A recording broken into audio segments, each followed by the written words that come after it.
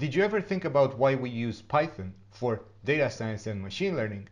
Because all these computationally expensive operations might be more suitable for more performant languages like C and C++. But here's the thing, because many people don't realize that all of these libraries that we use for data science and machine learning actually use C and C++ under the hood, and they have a Python wrapper on top. For example, NUMPY, which is the foundation. NUMPY is the most important library that helped Python become the most relevant language for data science and machine learning. If we look at the NUMPY GitHub page, we're going to see that almost 40% of it is written in C and C++.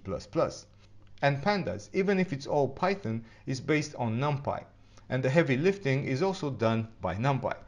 And TensorFlow, for example, is mostly written in C++, more than 60%. And PyTorch as well is written more than 50% in C. So whenever you hear people say that Python is too slow, don't think about it, because Python is not optimized for performance. Python is optimized for other things, and the most important thing is ease of use, because it's relatively easy, and I'm saying relatively because there is still a learning curve.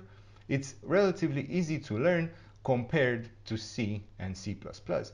Python is easy to read, Python is easy to write, and that, of course, if you know what you're doing. But overall, I think Python became the de facto language for data science and machine learning for a reason.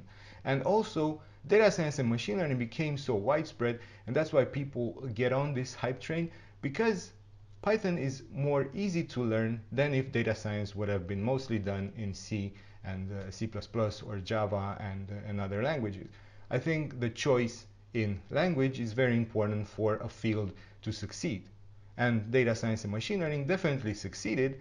Therefore, Python was the best choice that they could have made. And basically the industry made. It's not like somebody just made a choice, but Python became easy to learn, and therefore it became the de facto language. Leaving this aside, the ease of use, which is a very important aspect, when we need performance, the libraries that we use on a daily basis, right, for data science and machine learning, all of them, right, TensorFlow, scikit-learn, NumPy, all of them use C and C++ under the hood. So for all of these complicated operations, we still can leverage those languages so that they are optimal and performant, so that everything runs smooth.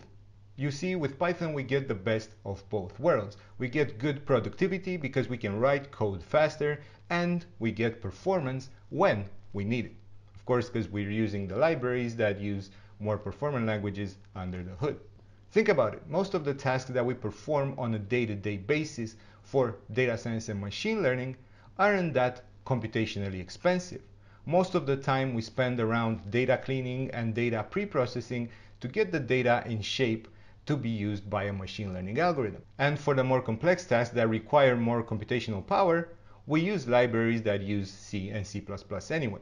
There may be other points to make around this, but the whole principle of it is that we use Python because of its ease of use. And whenever we need performance, we have our base in libraries that use C and C++.